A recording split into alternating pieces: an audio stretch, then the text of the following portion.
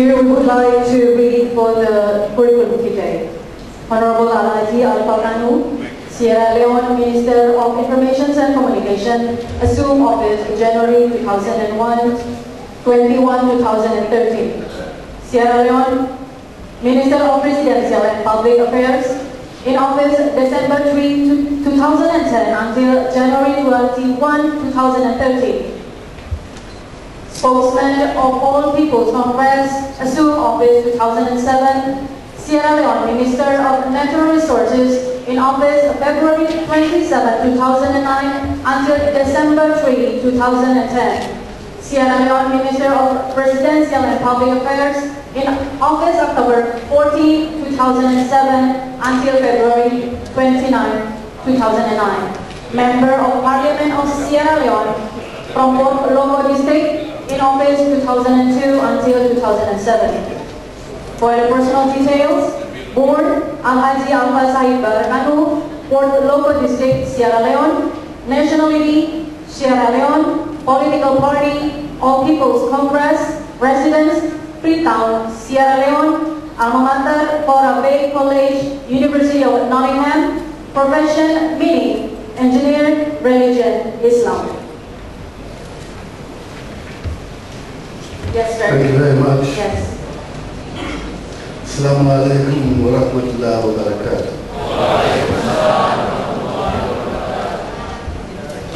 Bismillahirrahmanirrahim. Madam, the MC for this afternoon session and the interpreter for this afternoon, who has just read a biography of myself that I have long since forgotten about. Thank you very much.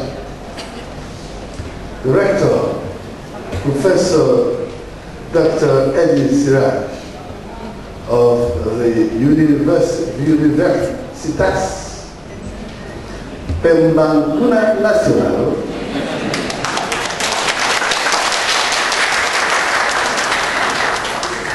in Jakarta, the vice rectors of the university, the commissioner for child protection here in Indonesia, and our own representative of the government of Sierra Leone in Indonesia, Alhaji Datuk Agung Sidayu, members of faculty, students, and employees, staff of the UPN here in Jakarta, and of course the very melodious choir of beautiful young women, resplendently turned out to render such beautiful rendition of the national anthem and the song that we just heard. Very inspirational, very warm, very welcoming. Thank you very much for that. I am happy to be given the honor of not only visiting this university during a short stay here in Indonesia, but also being given the opportunity to once again stand in front of the university faculty of students after I had left the University of Sierra Leone as a lecturer back in 1987. I am happy to once again stand in front of people with the potential to turn Indonesia into one of the best countries in the world. I say this because this is my first trip to Asia at all, and I'm glad that I came to Indonesia, because I do not feel as if I have been deracinated, i.e. I have not lost my roots. Because when I came into Indonesia, I noticed that the people were just as friendly, if not more friendly than where I come from in Sierra Leone. The food is almost exactly the same. The fruit, the wild fruit, about the same. This is because we all occupy the same latitudes, geographical latitude, on the opposite side of the equator. So if I look at the equator as a mirror, I'll see that Indonesia is like a mirror image of Sierra Leone, only that it is a much bigger image in terms of population. So thank you for giving me the opportunity, and I'm happy I came to Indonesia first. So my first experience of Asia is one of feeling of wanting to come back. I will return to Asia, and most likely it will be Indonesia. I am here accompanying His Excellency the President of Sierra Leone, Dr. Alpha Kanu, as a guest of the Conference of Asia Africa for celebrating the South-South cooperation that was started many, many years ago, I think 1955 in Bantu, which was 60 years this year. And this formed the basis for the non-aligned movement which sprang from Bandung. So all of the non-aligned movement and South-South cooperation started right here in Indonesia.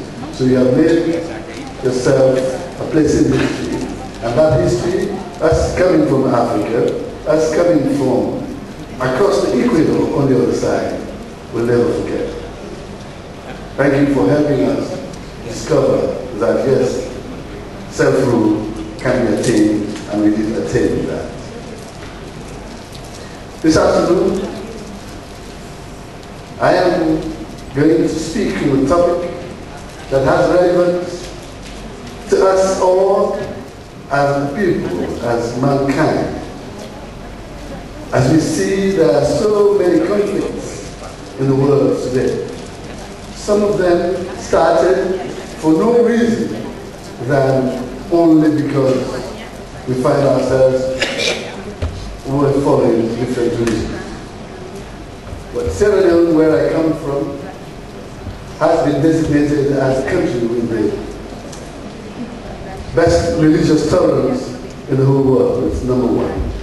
And I believe we must share our experiences. And we must share these experiences. We must tell you how we got there. I am also gratified and encouraged to learn, to know that Indonesia is the largest Muslim country in the world. But apart from that, you also have other religions, notably Christianity here, and they live side by side as we're doing in Sierra Leone. So it is a place to start this talk. My lecture, or my discussions for this afternoon, I will call it simply Love Thy Neighbor as Thyself. Love the next man as you love yourself. And why do I say this? Because all of the conflicts that we have heard about in the world started for simple reasons. What are these simple reasons? Envy, covetousness, and not being satisfied with one's station in life. The very first crime and the very first source of conflict started with Adam and Eve. They had two sons. One was Cain, the elder, and Abel was the second. But out of envy, Cain killed Abel. Out of covetousness, Cain killed Abel. And that's when all of the problems in the world started. God became angry, and of course, punished Cain. But since then, even internecine conflict, international conflicts, intertribal conflicts have thrived.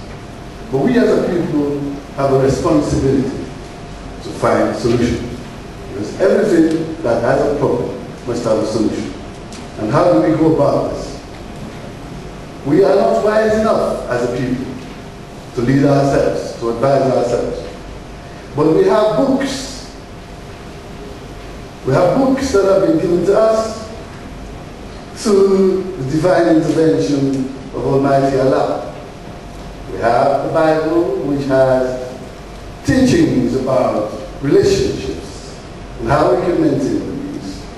And we have the Quran, which also has certain sections in there that tells us about neighborliness and good living with one another, respect for each other's rights. When Nabila Musa, peace be upon him, stood on the burning bush, according to the Bible, God gave him a tablet. On that tablet, there were 10 rules of engagement for people to live by. We call it the 10 Commandments. And if we had followed all of these 10 Commandments, I am sure most of the conflicts in the world would not have happened the way they did. The most importantly, says, thou shalt not kill. Thou shalt not steal. Thou shalt not covet thy neighbor's property. Thou shalt not take away thy neighbor's wife. Thou shalt love and honor thy mother as thyself. These are just examples. I'm sure the rest you can find. But these are all high moral value pieces of advice. If we're stuck to that, we would not have problems among ourselves. So what happened? We did not pay much attention. Conflicts happened the world over. And then, in 2,000 years ago, maybe 2015, the Masiih Isa ibn Maryam, Jesus Christ of Nazareth, into the world. And one of the biggest lessons that he left for us is that you should love thy neighbor as thyself. We are very stubborn as human beings. Sometimes we forget, but we need from time to time to be reminded of this. But if we love thy neighbor as thyself, I will not covet my neighbor's property. If I love my neighbor as I love myself, I will not take what he has. If I love my neighbor as I love myself, I will not kill him or her. So this for me is the encompassing lesson that was given to us by God. But today, the biggest threat to life as it is that of religious intolerance. This happens most times because we have people among us, both parts of the divide, the religious divide, the Christians, the Muslims, who tell people otherwise. This is because most of us don't find the time to read. Most of us don't find the time to listen. We're too busy working to please ourselves, to satisfy our worldly needs, that we forget the spiritual. But if you do, you don't need anybody to guide you, because the books are there to guide you. And what do the books say about religious tolerance? For this I will refer you to Surah Al-Baqarah, verse 285. And there Allah said, Amana Rasulu bima unzila ilayhi min rabbi. Kullu amanna billahi wa malaikatihi wa kutubihi wa rusulihi. La nufarriqu bayna ahadin min rusul. Qalu sami'na wa ata'na ghufranaka rabbana wa ilayka al-masir. He said, the apostle, us, we should believe and we obey all of the prophets that came from Allah. All of them. We should not discriminate against any one of them as long as they come from Allah. And here I refer to the leading prophets, the leading prophet of Christianity, Isa ibn Maryam, we call Jesus Christ, is one of the prophets God is referring to. We must obey them. We must believe that they came from him. He also refers to our own prophet, sallallahu alaihi wasallam. We must believe that he is the messenger of Allah. If you believe this, you will let the Christian be. You will let the Muslim be. Nobody will fight each other, because at the end of the day, what is the objective? The objective is to serve the one God. And that leads me to the mission of Ibrahim, Nabila Ibrahim sallallahu alaihi wasallam. We call it Abraham in the Bible. He, we're told, had two sons. One was Ishaq, and the other, Ishmael. Ishmael was the elder. But because his wife got jealous after she had a baby, she asked that Abraham got rid of the other family, i.e. the mother of Ishmael. Thereafter, Prophet Ibrahim took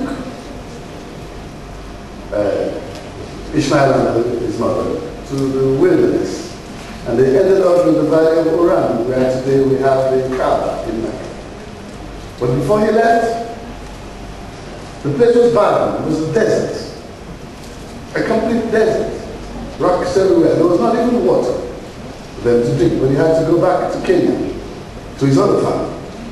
So what did he do? Because he had faith in the one God, he left the welfare of his family to Allah. And what did he say? وإشحال إبراهيم ربي يجعل هذا البلد أمينا وأجنبني وبني نعبد الأصنام ربي نعبدنا الأصنام ربي نعبدنا أضللنا كثيرا من الناس فمن تبعني فإنه مني ومن نساني فإنك غفور رحيم ربنا إنك تعلم ما نخفي وما نبدي وما يخفى ولا لا من شيء في الأرض ولا في السماء الحمد لله الذي وهب لي على الكبار إشمعيل وعيشة. I am living my family in this God-forsaken desert. They have no food, they have no water. Oh Allah, look after me. Make sure that even though this place is barren, let the people of the world in other places bring food to them. Let the people of the world bring water. Let them bring dates. Let them bring mangoes, bring everything. And today, that prayer still being answered by Allah. When you look at Saudi Arabia, you look at Mecca in particular, it is barren. It is desert, but believe me, it's one of the richest countries in the world today. That shows you the power of God. But when Abraham prayed, he did not only pray for Ishmael, he prayed for Ishaq also, which means that the two religions which can trace their ancestry to both Ishmael and Ishaq came from one source, Nabila Ibrahim. And if that is the case, then of course the Muslim must be a brother to the Christian. And if we are brothers, why should we fight? That leads me to present-day Sierra Leone. Our president, President Ernest Bai Koroma, is a Christian. And the current vice president we have is also a Christian. We have a 70% Muslim population in Sierra Leone, but we vote in Christian leaders because we believe that the religion is a matter of choice for the person. But the objective is to get to one goal. The one goal is the worship of the one true God. And we do that. And our president, President Ernest Bai Koroma, who is here with me, but is busy with the conference, cannot come. I wish he would have been here, I would hear his story. Is a man who actually, when we have our Muslim festivals of Eid, And Maulud al-Nabi, he will accompany us to the mosque. He will go with us to pray. When the time comes for Hajj, he will send up to 200-300 people a year with his own money to the Hajj. This is a Christian. When the Ramadan comes and we are fasting, he will send food to almost all the mosques so that the Muslims can use it for iftar. This is a Christian. And I believe that example has stood us very well. But not only that, among ourselves, we have cultural exchanges. Muslims and Christians, they cohabit. Sometimes you find a house where the wife is a Christian and husband is a Muslim. I have one example. I am Al-Haji. I am Muslim. When I met my wife, she was Christian. She was Catholic. And I married her without any compulsion, without any bidding from me. She decided to convert to Islam. In fact, she visited Mecca and did the Hajj 2 years before I did. So that is the kind of relationships we have.